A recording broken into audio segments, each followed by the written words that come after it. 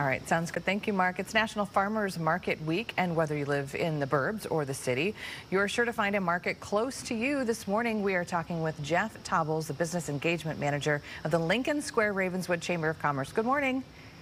Good morning. What a great table you have there. You look so nice and healthy really this is morning. So it's National Farmers Market Week. There are farmers markets, in almost every community or close to you. What makes yours up there so special, so unique? Well, I think it's because it's in the heart of Lincoln Square. We bring in a lot of farmers such as Mick Klug and Jacob's Family Farm. And it really just puts us right in the center of our community. You can come to the market and get fruits, vegetables, bread, cheese, and then go to some of the surrounding businesses to kind of finish off your shopping, like Jean's Sausage, Augusta's Food and Wine, and Savory Spice for marinades and spice blends. So I think that's really where our uniqueness stands out. And talk about the connection that you can actually have as a shopper with your grocer at that point, right? Because you can ask them, if you have questions about the products. I think that's one of the more amazing things about coming to a farmer's market is you get a chance to actually create a relationship with the farmers who are growing the produce. I mean, there's so few hands that touch these products before you go and buy them. And you really can ask them what they're doing, what their techniques, what's coming into season, and you build that relationship and that connection in the community. Do you guys have a lot of bakeries? I know when I bring my 4-year-old to our local farmer's market, he thinks the farmer's market is essentially a cookie market.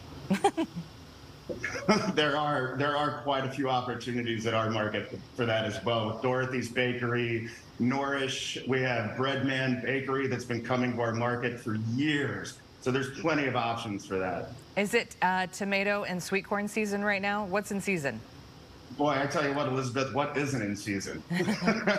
Right now, we are at the peak of the season where you are going to see a ton of varieties of tomatoes, peppers, beautiful berries and peaches, peppers, green beans. I mean, I'm telling you, just everything is in season right now. How long have you guys been doing this?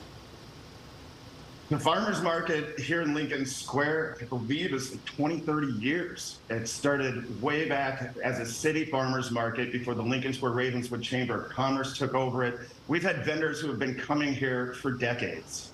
Do you think when you go there, you get up on a Sunday morning or Saturday morning, whenever your farmer's market is, and you get your bag and you go out there, do you think you enjoy the produce more when you bring it home and you eat it? I always feel like I do.